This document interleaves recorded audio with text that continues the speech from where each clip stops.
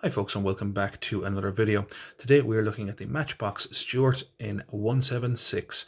This is a kit I have meant to put together for an awful long time, and I just didn't have one. And as I say, it's very rarely I actually purchase kits these days, but about 12 months ago I spotted it and picked it up, and how bad I'm over the moon to actually be getting to a point where I'm putting this together now. This is going to be in a British tank battalion, reconnaissance element for a battalion of Shermans for rapid fire purposes. I actually do already have one, which was given to me a long time ago, but I've never actually made one. So from that perspective, I'm really looking forward to this. Of all the Matchbox armoured artwork kind of examples, this has to be my favourite. I actually love this particular piece of artwork by Roy Huxley, representing a Stuart in British service in North Africa. So there you go. As I say, this box was literally sealed up until a few moments ago. I just checked the contents to make sure there was nothing broken inside. So the cellophane is slightly open at the right hand side, but this is essentially an unboxing, as other YouTubers tend to call them. So let's have a look at the rest of the box. So this boxing here, as you can see, it states made in Poland. Beneath that sticker, there is it does say it's a Revel product, or Revel, and obviously Matchbox in the top right section there as well. So from that perspective, it's in around that kind of transitional time period that this kit was manufactured, although it was released prior to that, as far as I'm aware.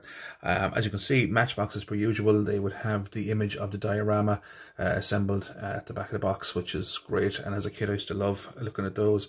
And that's basically it. You have some various languages there, French and Spanish and Japanese and such. The image there represents the 8th King's Royal Irish Hussars in North Africa in 1941. Although I will be using it in British service, I won't be using those particular markings. I'll be using some old spare Airfix Sherman ones to match in with my British Sherman tank battalion. But let's move on. So this side of the box shows us the tank in American service with the, I think it's 1st Armoured Division in Tunisia, and gives us the skill level 3. On this side of the box, as you can see, another look at the American variant on the right. So this is the American M3A1 of the cast turret, had 5 machine guns, which must have been very cramped in such a small tank. And the British M3 with the riveted turret there on the left-hand side, they did away with the at least 2 of the machine guns. Just a little bit, as I say, crowded inside in that tank if you've got nearly half a dozen 30 caliber machine guns blazing away. And this was from the purple range, shall we say, in the Matchbox range, and it is a 2-color kit as stated there. Box ends repeat each end, and as you can see, it just states M3A1 honey.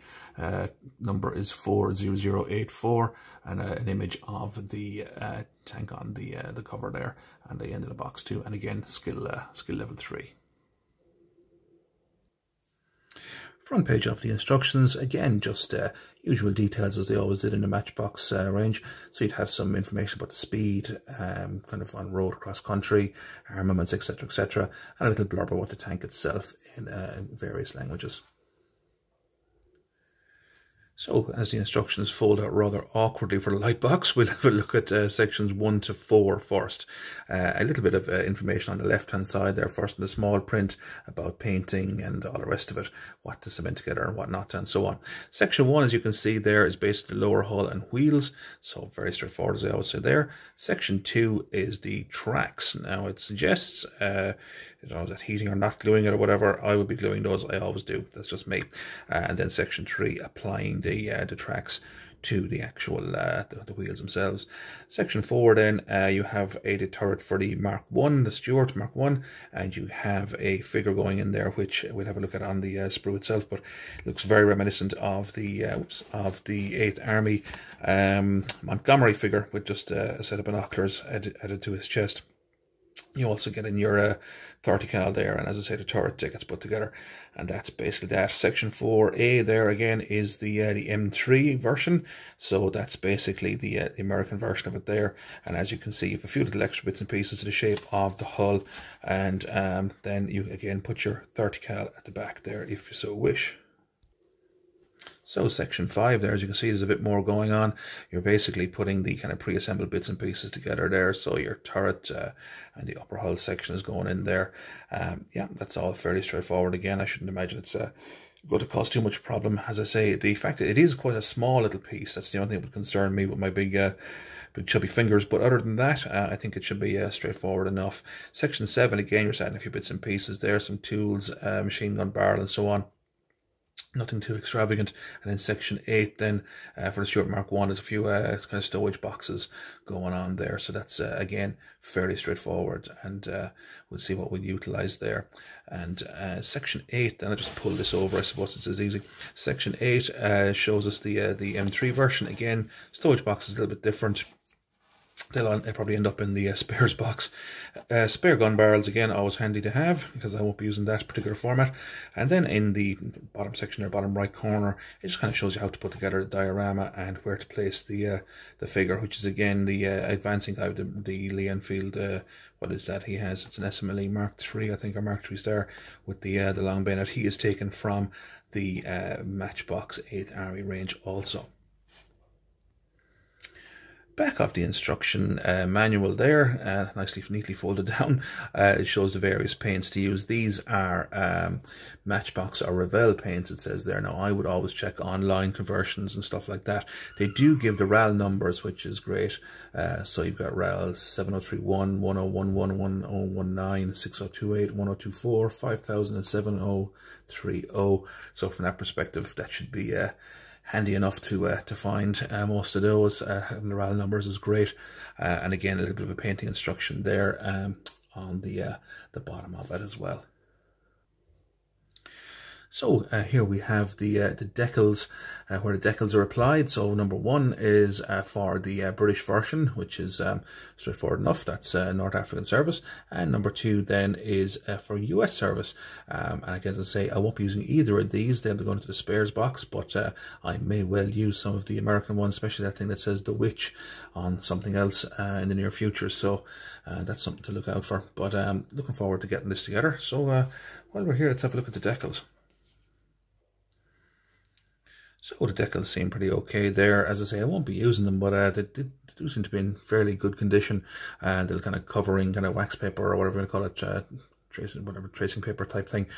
Seems to be in fairly good condition as well. So from that perspective, I'd say there's another few years left in those yet, and they'll be in the spare box. And if I do need them, that's where they'll be. Okay, so first sprue. So as you can see there, you have parts of the diorama, kind of the little hillside or roadside ridge on either side of the sprue itself. You have sections of the upper hull and section of the lower hull where the wheels will go on. I'll show the other side of that sprue in a moment. Bits of the turret, gun mounted, things like that. No flash, you know, absolutely pristine. As I say, it's literally only been opened at this stage, what, 10 minutes ago, 15 minutes ago. So from that perspective, this hasn't seen the light of day since it was manufactured, so it should be in perfect condition. Have a look at the other side just to get some detail there on the other bits and pieces, particularly the sides there where the wheels go, the kind of lower hull section. Again, as I say, no flash visible. I'm expecting this to go together relatively straightforward, famous last words, but as I say, Matchbox tend to be fairly handy to put together, in fairness to them. Second sprue there has the road section on the right hand side. As you can see, you have your various wheels, bits and pieces, there's gun barrels, etc, etc. You can see the kind of 37mm barrel there in the kind of center section there at the bottom, and then you have the 30 caliber machine gun mount just above it. A few bits and pieces there. There's your usual sort of rollers and all the rest of it is a shovel and so on and so forth. And you can see the rear of the figures there as well, and the lower the hull floor also. So here I just wanted to have a quick look at the figures that come with it. As you can see, the guy on the right is advancing with the Lee Enfield rifle with the long bayonet, and he is, as I say, taken directly from the Matchbox 176 8th Army range, which is a great little set actually. You can check out my video on that. The guy on the left then looks to me as if he is taken from the same range, but this guy is is adorned with a set of binoculars, and the Montgomery figure, or the figure representing Field Marshal Montgomery in the aforementioned 176 Matchbox 8th Army set, is identical to this more or less. So I'm looking forward to getting this guy in his turret and commanding this tank and on the tabletop as soon as possible. So I'm going to crack on and get this together, and we'll see how it goes, and we'll be back to you very shortly. So we've returned the completed model. As you can see, it's painted in Humbrol enamel 159, and it has the markings there on the turret from the Airfix 176 scale Sherman, because that's the markings I'm using for my rapid fire battalion. I did keep the little kind of the thing that says the witch on the side of it there, that little marking there. I thought it was quite cool, so I decided that'd stick around. I used Humbrol 113 on the tracks, and just I think it was 67 or 66 possibly on the wheels, and that just for the kind of metal work, and then just some Citadel what was that, Agrax Earthshade I think it's called, and some Null and Oil or that, just as a bit of a wash over it. The figure in the top was a little bit tall when put into the turret, I thought myself, so I trimmed the legs a small bit, took a couple of millimeters off him just to bring him down a small little bit. And I mentioned earlier that I thought he was a kind of a direct take from the Matchbox 176 8th Army set, but seeing the figure on the right hand side there, which is I suppose is to represent Montgomery from that particular set, there is definitely a difference. The figure in the tank is actually larger, he's a more bulkier figure, the face is a more definite sculpt, there's a definite size difference by a couple of millimeters here and there, and you know, wrinkles in the jumper he's wearing there, the sweater, whatever you want to call it, and the width of the V in the collar and stuff like that. So not to mention the binoculars. So it's not a direct take from that set, whereas the guy running with the 303 and the bayonet definitely was. So let's have a look at the other side of the figure again. Let's have a look at the kit, and let's have a little look and see how it turned out. So looking head on towards the camera there, you can see it's a nice little model. It's, you know, there's no markings in the front of it as such. You can see the two 30 cal machine guns, you can see the headlamps and the 37mm gun, and again the figure in the turret, which of course you have the option of displaying with the turret closed as well. From the other side there again, you can see again it's a nice little figure and this little model as well, so it looks quite nice. And in fairness, it was so easy to put together, really, to be honest. There was no major issue fit and finish wise, so from that perspective I was quite happy. The decals I was using were probably the only problem. Both the few that I used from the Matchbox kit itself, that little number there in the bottom right hand corner on the hull there, T262911, both that one and the one on the other side broke up a little bit. The one that said the witch was okay, and the Airfix ones were a little bit dodgy as well, but they were kind of quite old, so you kind of expect that. I did find that the plastic was a tad brittle. Again, it might be to do with age. The gun barrel broke, but that was about the only thing, really, to be perfectly honest. I would say that the 30 cal machine gun mounted on the rear there for air defense or local defense, it seems a little large, to be honest. I'll show you a Hasegawa model of the same tank in a moment, and you'll see the size difference. But other than that, as I say, it's quite a nice little kit. Rear of the vehicle there, as again you can see, I used the Airfix decal there, little 4 in a triangle. Again, at the back you have some tools in place, and you have some divisional markings as well. And as I say, it's a very simple, straightforward little piece, and as I say, it's one that I've been meaning to do for quite a long time. I really do like it. I had one before, which I'll show you now as well in a moment, which I painted up in the same manner, and I've always loved the packaging on this. And as I say, this is the one and only one that I've put together myself, and I must say I really would recommend it if you can get hold of it.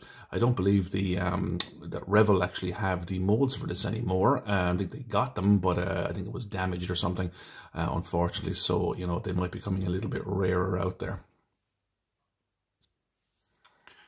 So there it is with the other one that I have for many years.